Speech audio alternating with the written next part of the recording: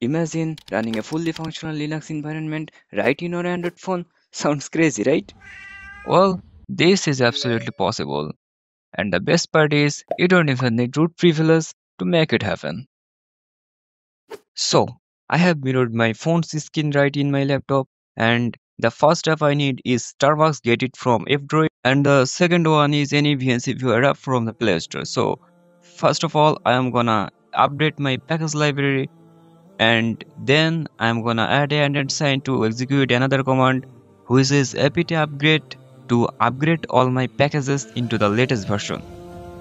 Well, this is gonna take a while. Running Linux in Android is also possible through Ubuntu Tasks and NetHunter. Let me know if you want me to upload about them. It's almost done. Almost. Now unpacking steps. Yeah, it's done. So now I'm gonna install OpenSSH because I want an easy control from my laptop over termux. If you want to do everything in termux, you can do that as well. Let me increase the speed of this video so that it finishes quick. And now I'm gonna create a SSH key here so that I can securely log into my SSH. If you want a tutorial about SSH tunnel, how it works, you can comment it below. In order to connect through SSH, I need some credentials. So with this password command, I will set a password to this system and confirm it. And now use SSH daemon to start the SSH service. Let me grab the username of the system with whoami command. Back to the laptop, opening my beautiful terminal with Ctrl T, and now I'm gonna need to connect SSH with the phone. So for that I will need my phone's IP address, so I'm gonna get it with ifconfig, hit it, and there you will see your network interface. Grab your IP address and now get in the terminal again and type ssh-p for the port. It will be the 8022 as default. Enter the username @ and the IP address after it. Then hit enter. It will ask for a authentication, and you are gonna need to enter the password that you set earlier, and then hit enter, and boom, you got your SSH connected here. So in there you can just, I don't need this, so I will remove it.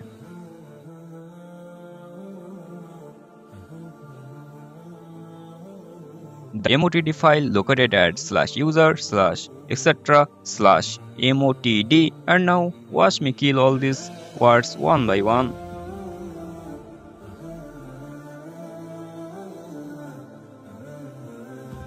And now I am gonna save the file. And now for the desktop environment, I will install X11 repo, which contains the main ingredient of the desktop environment, and as well as the JWM because it's ultra lightweight. You can use XFCE or gnome if you like, and I have used tigervnc for the VNC server and FE for setting up the wallpaper.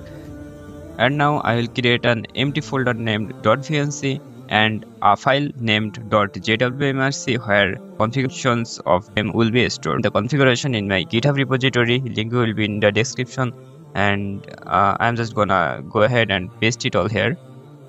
And I will edit some codes here, so let's just remove this one, I don't need it.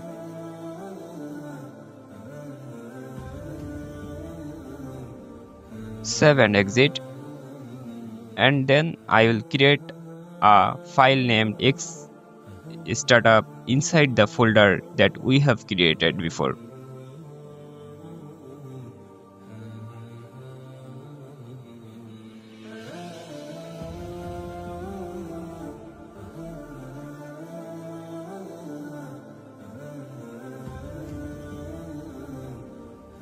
Alright, so right in here our VNC configuration is gonna be stored, so copy that from my repository and paste it.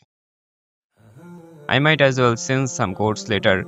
You can check my repository for it, fork it as you like, change it as you like. So everything is done, and now I'm just going to download my wallpaper from the Apache server that I have hosted in my machine. So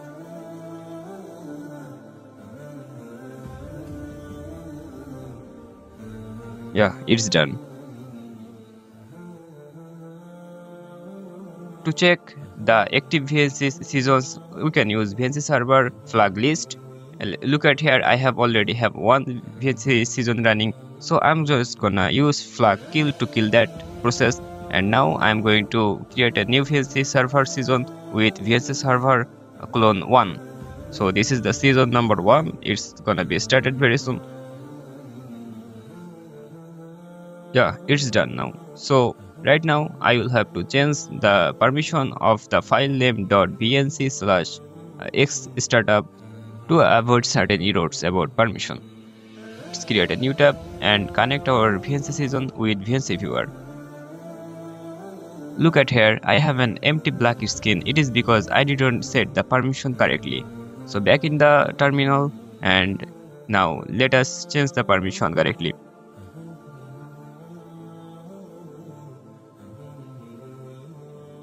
After it's done, I will just simply restart the VNC season by killing it first and starting it again. So now let's connect it. Cool. So now again I have encountered a problem, which is the resize issue. So JWM refreshes itself as soon as we resize the window in Windows, or in Linux it doesn't occur in the phone. So I'm going to just manually set the wallpaper right here.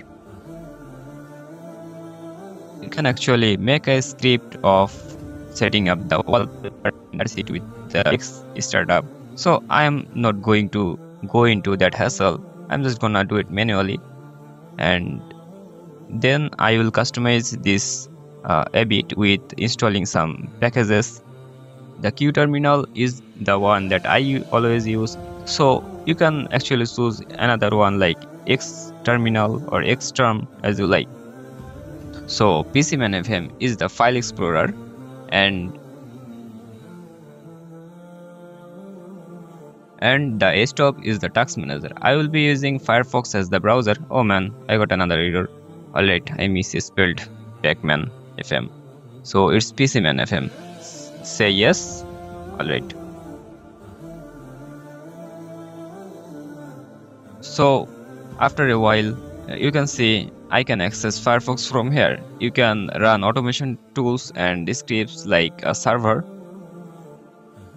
Right in here you have workspaces. I have mentioned 2 workspaces, so you can switch between them, and you can access anything from this menu bar as well.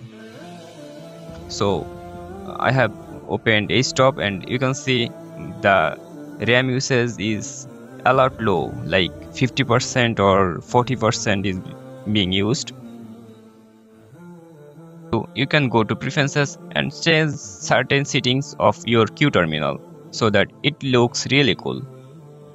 And now I will be adding some more extra customization to it.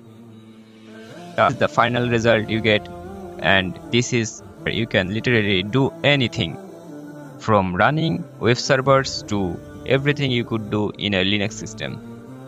Now let me connect by the phone.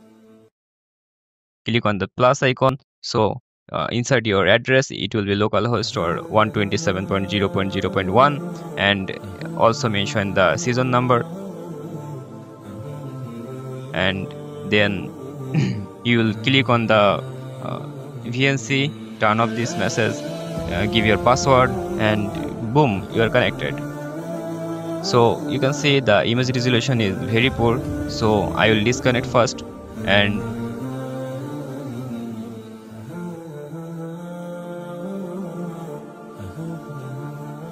click on this icon, and then change the pixel quality to high. Connect it again and you will find your desired Linux.